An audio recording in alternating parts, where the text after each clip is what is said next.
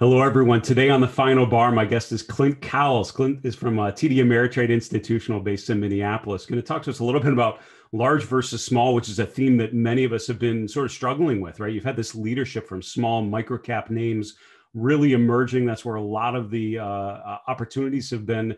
What does that look like going forward, right? Where should we be thinking about sort of risk on versus risk off when you think about cap tiers? Where would the opportunities necessarily be? Ladies and gentlemen, this is the final bar.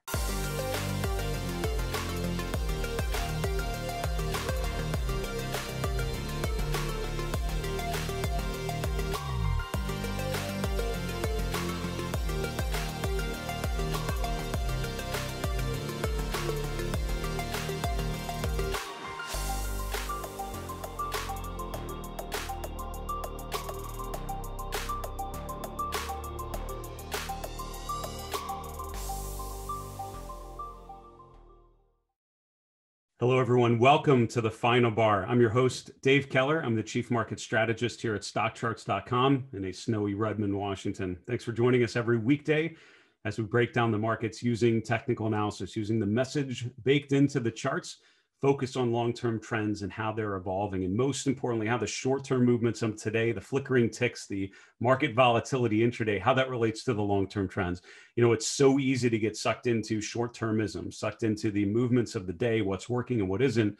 And while that's something I often talk about, leaning into what's working, leaning away from what's not working, remember that's on a time frame that's in line with your investment horizon. So if you're a longer-term investor, that's where we're trying to focus. Let's focus on those trends, how those trends are evolving over the longer term. Sort of a choppy day. I'd call this a digestion day. Many things were down, but sort of as the day went on, you had sort of a mixed bag of sorts. We're gonna look at across the board on the different asset classes, but the S&P is essentially finishing flat. So we'll look at that, what that means. Heavy earnings week. So we're going to focus on two stocks, Uber and Lyft, relate the two of them together. They both have earnings coming out yesterday and today. We'll see what the charts say about those two names and what other conclusions we can draw.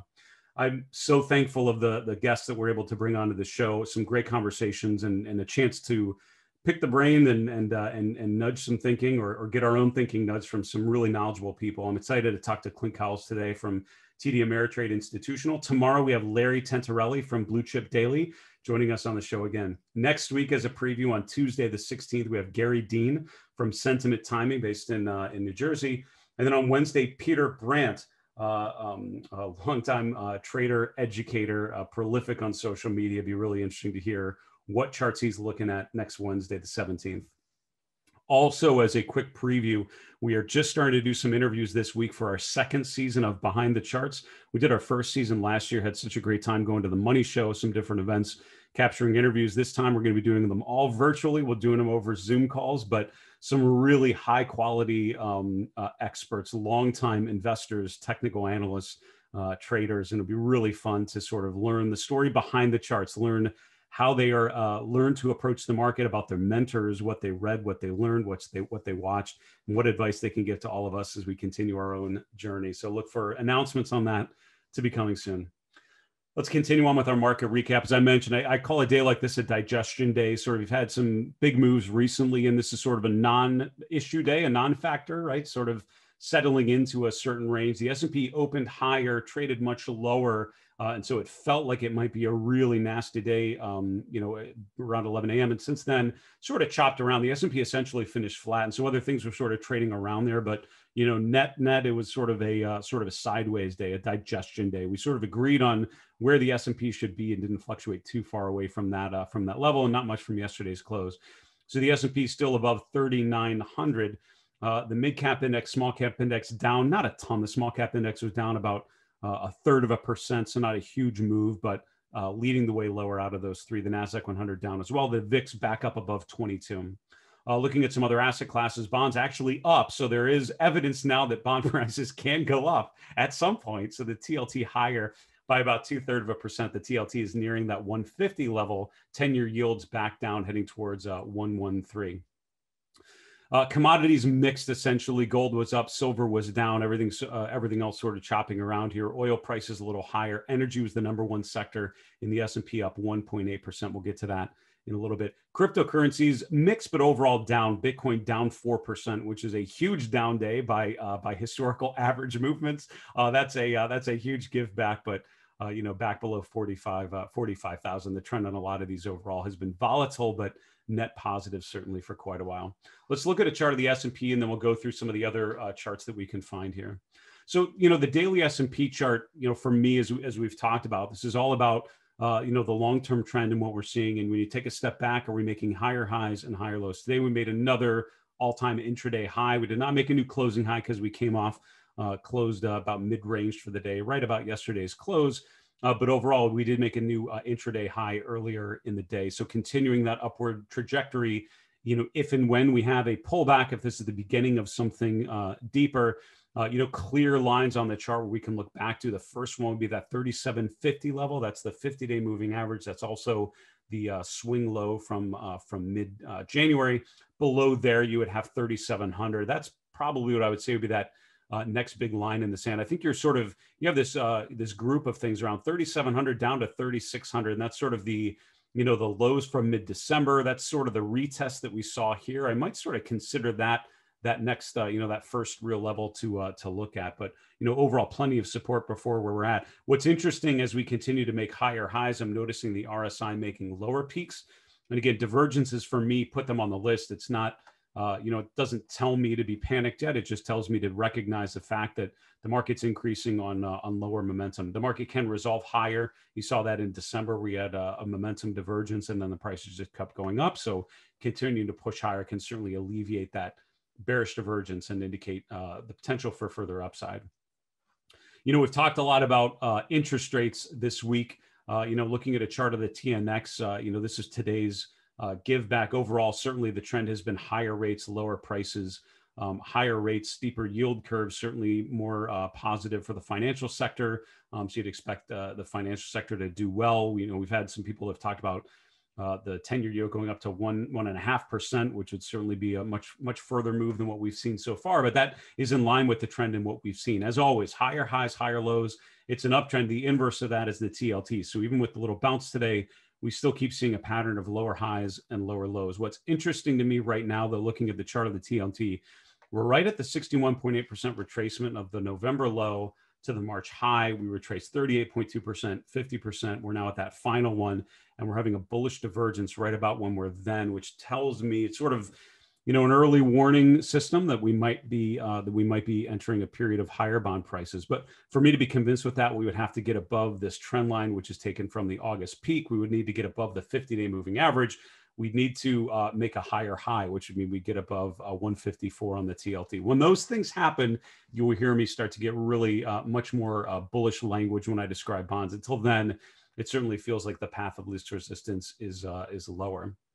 Let's continue on with Bitcoin just very briefly. And again, in general, the idea with Bitcoin has been appreciation. And you've had a huge run this week after Elon Musk and all of that with the news that Tesla buying a bunch of Bitcoin, and basically there's a rotation above 42,000, making a new all-time high. From there, though, that was sort of it. And we're now starting to give some of that back. Overall, the trend certainly remains positive. The challenge with this sort of chart is you can go back quite a ways and still be in a bullish trend because the price swings have been so severe. So I could argue, you go all the way down to the 50-day moving average, down around 35,000. You could even go down to 30,000, which would be the swing lows from January, and arguably still be in a constructive long-term pattern. So an asset class like this, a price series like this, has a lot of volatility baked into it. So be emotionally prepared for that one if you're going to be looking at charts like that.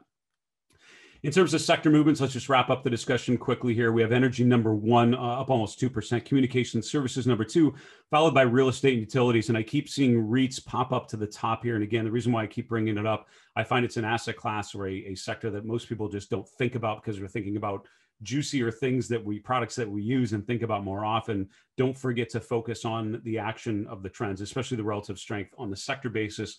Look at the RRG and see which sectors are rotating higher. Real estate's not a bad setup compared to some other sectors. The worst sector today, consumer discretionary, down 1%. So not a huge give back, but noticeably lower. In terms of big movers, Under Armour, you've got some earnings names that came out pretty good. UAA, Under Armour, just came out with a really nice earnings win. You can see the move higher at Twitter as well. And again, the chart like this, while the gap higher is certainly impressive and it's certainly newsworthy, and it's, wouldn't say it's not a surprise to see the price go from 60 to 67 in one trading day, but hopefully that sort of move is what you'd assume is the general trend based on the long-term trend, right? These sort of days don't just happen out of nowhere. They happen during a period when the stock has been in an uptrend. It's been making a pattern of higher highs and higher lows for a while. The trend has been positive. So don't be surprised by big moves higher, and don't make today be the day you notice a chart like Twitter. Notice it earlier when it's on this nice steady uptrend. It's the same thing you'd think about a lot of these names that have been in these long-term uptrends and fluctuated, but overall have been netting out higher. There certainly are some names that have struggled a little bit. I'd point out Akamai Technologies, which is one that's come off a little bit from yesterday. And again, this is a bit of a surprise only from a technical perspective because the trend overall had been pretty positive. A new 52-week high in January, pulling back to 110, rotating back higher. And it certainly felt in the last couple of days that this was just building up momentum to retest those previous highs and set up. Now this changes things a little bit because now you're below both of the moving averages. You've now made a lower high, a lower low. Now you have to assume that we're at the very least in consolidation mode. This would be the time when I'd be using Fibonacci retracements, pay close attention to support and resistance. And I would especially say on a stock like this, big round numbers like $100 a share, a lot of times have a lot of important meaning. Important to notice with this chart, we're nearing an RSI of 40, which means overall, if this is still in a constructive pattern, we're nearing about that point where a pullback should be ending before you resume a potential uptrend. That is our market recap for today. We're going to take a quick break. Back with my guest, Clint Cowles. We'll see you in a minute.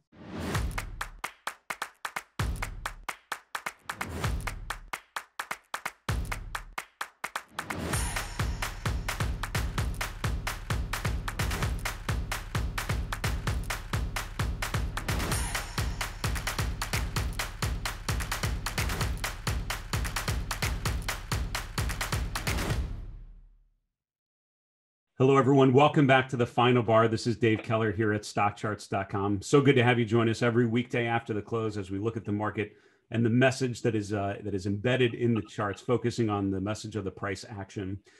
As a reminder, we would love to hear from you, in particular questions that come up as you're analyzing charts, as you're reading, watching, hearing anything, anywhere. Let us know how we can help you navigate these markets. Shoot us an email, thefinalbar@stockcharts.com, on Twitter @finalbarsctv, or on our YouTube channel. Just put a comment right below the video. We would love to hear from you, answer one of your questions, potentially on the air in our next mailbag segment, which will be Friday of this week. I want to welcome on my guest, Clint Cowles. Clint's a fellow CMT. Clint's a senior strategist at TD Ameritrade Institutional in Minneapolis. Clint, welcome back to the show. Yeah, thanks a lot, David. Great to be here. It's good to have you back. We were talking earlier. I appreciate your recommendations on how to navigate snowstorms. I know you're very familiar. You're dealing with the winter right now, and we're going to get wintered here shortly in the Seattle area. Obviously a lot of movement in the markets, and thinking about small caps and the run that they've had. Start us there and tell us what you're seeing big picture. Yeah, for sure. So what I've got up here right now is a 3-year weekly chart of the Russell 2000 ETF. And this has been on the strongest trend that I think I've ever seen out of this year. It certainly came out of the March lows pretty strong, had a couple of a month consolidation right in the middle, and then had a nice measured runaway gap right there in early November. So the measured gap, they call it that because oftentimes the run after that equals the run that happened before that. So I've got those red lines on there, just measuring what the run beforehand was, and then duplicating that up to measure where that would go from afterwards. So that was projecting a pretty strong rally there, and we're pretty close to it. So that measure gets us up to 234, and just yesterday, we hit 230. So we're getting pretty close to that. You can also notice there that on the volume bars, we still have pretty consistent volume. So, I mean, certainly not what it was right back in March, but, nothing has quite that volume. But otherwise, fairly consistent volume, which is constructive for a continued rally when we have that supported by volume. So having the or the small caps just outperforming like this is really cool to see. And seeing that on top of the sectors that have been outperforming over the last 3 months. I mean, the top four that we have are, well, I mean, there's retail, but that kind of has a different story to it right now. But energy, financials, tech, and discretionary. And I know that's kind of changed over a little bit just over the last couple of days, but in general, it's really risk on. The other things that I have on there, I've got, a 10 and a 40 week moving average, and this is the weekly chart. Those crossed over each other way back in July and have just been pulling apart, which is just a further sign of strength. Our RSI that I've got towards the bottom is pretty significantly in overbought territory, and our MACD is definitely very stretched to the top side here as well. So you could say the count is full here on this. We have had quite a run, and at some point in the not too distant future, I would be expecting a little bit of a pullback, but the signs really aren't pointing to that on the small caps quite yet. So I'll certainly be looking for those, a little turn down in both the RSI and the MACD, and then potentially even just coming back to that 10-week moving average, getting a little bit of a pullback. Now, if we go over to... That's such a great way to describe that, by the way, Clint. I love that. Your next chart is looking at the S&P 500. How does that relate to small caps? So it's not quite as strong here. I mean, it's certainly still been in an uptrend. We've got our higher highs, we've got our higher lows. All of our moving averages crossed over, and this is a daily chart, just a one-year daily chart, and I've got a 20, 50, and 200 period moving average. So those have all been in the bullish position that we'd want them to be since all the way back in June. Actually, we like to see price on top, then the short-term moving average, then the intermediate, then the long. So we've been in that situation for a long time and still uptrending. There are a couple of kind of red flags here. One is the RSI divergence, which you just mentioned there too. We know that's not necessarily just go ahead and sell your entire portfolio, but it is telling us that we have a little bit weaker momentum. Where it is right now, and I've mentioned this once before on the show, I really like using Connie Brown's ranges for the RSI, and its divergence right now is hitting right on that 65 resistance point for the RSI. So a little bit more concerning that it's below that overbought territory there too. And then also looking at the volume. So if you look at the volume bars there, this rally that came off of the low from a couple of weeks ago has been on pretty minuscule volume there. So we're making new highs on very low volume with divergences. So that is giving me a little bit more of a confidence that this is probably going to have a little bit of a pullback.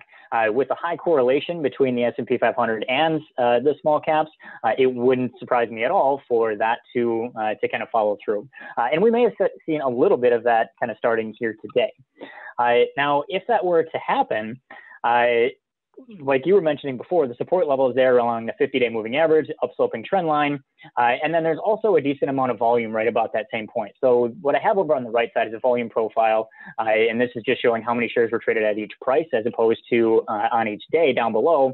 And where there's spikes there, those usually act as support and resistance levels as well. So I'll pull back to one of those and then having a bounce coming around off of that would be fairly expected. Now, what I saw on the IWM there was that really strong rally up there. I try not to bring everything back to Elliott wave. The guys on my team, I'm sure, would say I fail at that. But that is definitely a third wave rally up there, the longest and strongest movement that we get. It doesn't look like we've quite gotten that in the S&P here yet, but I think we have had a 1-2 and then maybe a start to a third wave rally here. So if we get that little bit of a pullback, bounce up off of that support, the very bottom line that I have here is the relative strength versus the small caps. So if we can get a bounce off of that support, I would expect that the S&P or the large cap here would start to outperform the small caps, since this would be then going into its third wave, L8 wave. So what I'll be watching for is for the relative strength of the S&P to break back above that downward sloping trend line for the small caps there to start that third wave rally. This is such a great rundown. I really appreciate it, Clint. And I love thinking about I hesitate to use the word frothiness, but it's come out of my mouth a number of times recently, but relating that to the big picture and seeing with the S&P sort of this nice, consistent uptrend. Clint, it's so good to have you back on the show. Wish you and those around you stay safe and be well, and we'll talk to you again soon. Absolutely. Thanks for having me. That's Clint Cowles. Clint's a CMT. He's the senior strategist at TD Ameritrade Institutional. And, again, I love that sort of take. A lot of what Clint was saying just made a lot of sense to how we've been talking about the markets. In particular, seeing some red flags. He talked about, a full count. It certainly feels like you have these signs of divergences, lighter volume, all of which are characteristic of bull market tops. And, I would argue just the one thing we haven't had that is characteristics of a bull market top is the price going lower, the price stopping going higher. And that's what, that's the scenario we continue to see. So we'll be interested to see how this all plays out. Awesome to have Clint back on the show. Continuing on here, let's go to our next segment, which is called Compare and Contrast. Here, what we're basically going to do is occasionally look at two different things, two different markets and how they relate, or two different ETFs, two different stocks. And what this does is it really parallels a lot of the, sort of the investment approach that I would do at a larger investment shop. A lot of times what we would do is have to compare, contrast different markets with one another, think about how this one thing relates to the other, how these two are lining up, and determine if we had to pick one, which one would you pick and why? And that was a great way of differentiating two different decisions, or comparing one to the other, thinking about where your conviction should be, where you should lean into, where you should lean away from. And so let's go through that process today. What we're going to do is look at two stocks that are in earnings this week, Uber and Lyft. On the left side, we have Uber. On the right side, we have Lyft. Very quickly, if you're not familiar with how to do this, this is using the gallery view. So at the top of StockCharts, where it says Sharp Chart, if you select gallery view, if you type a ticker, it's going to give you the ticker, and it's going to show you that stock, an intraday view, a daily view, a weekly view, and then the point and figure view at the top. If you add a second ticker, just put a comma, it's like I was from New Hampshire all of a sudden, sorry, a comma after the first ticker, and then add the second one, you get the two of them together and you actually compare them. This is such a great way to compare two different things that you might be looking at. As a reminder, my charts may look a little different than yours, that you can customize your gallery view charts by using our chart styles. If you don't understand what I just said at the top, there's this little gray message and the blue link. Click on that link and it'll explain to you how to set up some charts, because mine are going to look a little different because I've customized them for the timeframes I want to sort of look at. So let's compare and contrast these two. Looking at the earnings calendar, so Lyft actually came out yesterday after the close. Uber actually is coming out right as we're reporting here. I haven't looked at the results yet. So as to not cloud my view, let's focus on just the charts, and then we'll see how things react afterwards. So we're going to start with the intraday view. This is looking at the last 5 days. Obviously both of them have bid up pretty well going into their earnings release. This is Lyft, which actually reported yesterday. So you can see the gap higher after their release yesterday after the close. And then that was pretty much the high for the day. You can see it sort of tapered off back there and came lower, settled into close around 56. So still almost 5% higher than yesterday, but giving back some of the gains that it had overnight. Uber is actually appreciating a lot more going into their earnings release today. You can see that Lyft actually sort of chopped around the day of earnings, whereas Uber is appreciating. That certainly indicate, people aren't buying into the stock going up to their earnings release if they expect that things are going to get worse. So that's certainly a little bit of optimism, potentially leading into the release. We'll have to see how things play out and what reaction we see afterwards. The daily charts actually look very similar. You see both of these have gapped higher in November, a little bit different configuration in terms of Lyft on the right, which had the peak in June, kind of came off, made a really steep low there in October. So while Uber was actually holding up, making a higher low here in September, October is when the market peaked in September, sort of chopped around a little bit and then broke higher in November. You can see the Lyft was actually giving a lot of those gains back. That's most obvious in the relative strength, where you can see the relative strength of Uber going higher. You can see the relative strength of Lyft going lower. So I've often told people, and I was quoted once in Walter Diemer's book, I made a presentation and said, I never look at a chart without relative strength. And that was absolutely true at the time. We're looking at individual stocks all day, and that was the way that you differentiated chart A from chart B, is look at the relative strength line. And in general, you want to own stocks where the relative strength line is going up. And I would still argue that is something that individual investors especially don't do enough of. It's not enough, I think, to just look at a chart of the S&P and see how they look visually relative to one another. Look at the relative strength line and make sure that you're focusing on stocks where the relative strength line is appreciating, where it's rated high on the scooter rankings, which is the StockCharts technical ranking. It's a measure of relative strength relative to its peers in its market cap range. So overall, at this point, both of them actually in a pretty similar configuration. You can see both of them, held up pretty good going into the end of last year. You can see they both sort of gave back a little bit and broke to a new swing low in mid to late January. And now both of them have now rotated back and made a new high. This is today. Uber made a new 52-week closing high. Same thing for Lyft, but this is after earnings yesterday and came off. So it'll be interesting to see if you get a similar gap higher or what sort of movement you have relative to what Lyft did today. Finally, we have the weekly view. And in this example, it shows you how limited history we have of these. Both of these are relatively young companies, relatively young stocks. They've been around a little bit longer, but in terms of their public listing and what we're looking at here, the data is relatively limited. You're only 2 years going back here. And you can see both of them, really were struggling in 2019 after their IPOs. You can see they came down. Everything got hurt in March, but these were already in pretty much established downtrends. Neither of them had gotten anywhere near their IPO price. The real difference, if you look at the two of these from left to the right, here's Uber on the left, trading at $63 a share, well above its IPO price. Lyft, on the other hand, has still not regained its IPO price. It's continued. Most of that time has been spent much below there. When you look at the weekly charts, though, I think it's also worth noting for both of these, the weekly RSI on both of them overbought. And while that on its own is not the end of the world, you can see they were both overbought, at the end of last year, and then have continued to go higher. That doesn't bother me as much. Actually, I would argue it's more often than not more of a good thing to have a stock that is in a long-term uptrend that becomes overbought on those upswings. That's a sign of a healthy uptrend with the stock able to push higher and demand continuing to increase, continue to build, or what you call maybe buying power evolving over time. So that's overall pretty encouraging. The question I would have for any of these, given any sort of earnings miss, given any sort of pullback, are we able to hold its most recent low? And I think on Uber you're looking at 47.50. On Lyft you're looking at 43 to 44, which would be the lows from January. Those are held on a pullback, and I think overall you're in good shape. Also, the 50-day moving averages, which are a little bit above there. So just like with the S&P, as long as you hold the 50-day on a pullback, as long as you continue to make higher highs and higher lows, I would argue the trend is higher until proven otherwise. That's a segment compare and contrast, really focusing on trying to differentiate these two. These are actually two very similar stocks, but if you focus on the differences, where are they at in terms of how they spent mid 2020, where are they at relative to their IPO prices, you can start to understand how they relate to one another. And especially on an earnings week, look at how they relate to earnings, leading up to the announcement, after the announcement, how do investors anticipate and digest that earnings win or earnings miss. We need to wrap the show. Go to the 3 and 3 charts, 3 minutes. Here we go.